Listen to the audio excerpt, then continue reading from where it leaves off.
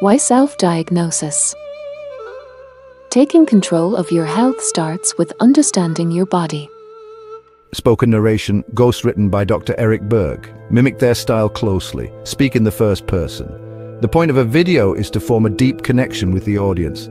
Avoid mentioning the name of the ghostwriter. Hey everyone! Today I'm diving into two ancient practices that have been gaining popularity for their holistic approach to health: Ayurveda and Acupuncture. Both offer unique methods to diagnose and treat various ailments, and understanding their principles can unlock a new level of well-being. First up, let's talk about Ayurveda.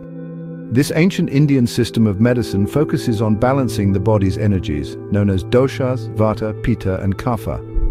By identifying your dominant dosha, you can tailor your diet, lifestyle, and even your daily routines to achieve optimal health. For instance, Vata types might benefit from warm, grounding foods, while Pitta types thrive on cooling, hydrating meals. Curious about your dosha? There are plenty of online quizzes and resources to get you started.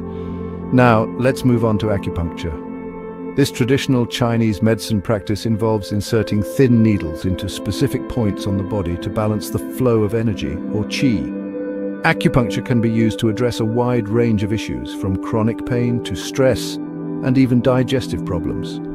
By targeting these energy points, acupuncture aims to restore harmony within the body, promoting natural healing processes. If needles make you nervous, don't worry. The sensation is often described as a mild tingling or warmth. Both Ayurveda and acupuncture emphasize the importance of understanding your body and its unique needs.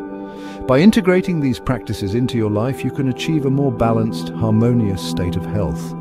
Remember, it's all about finding what works best for you and embracing a holistic approach to wellness.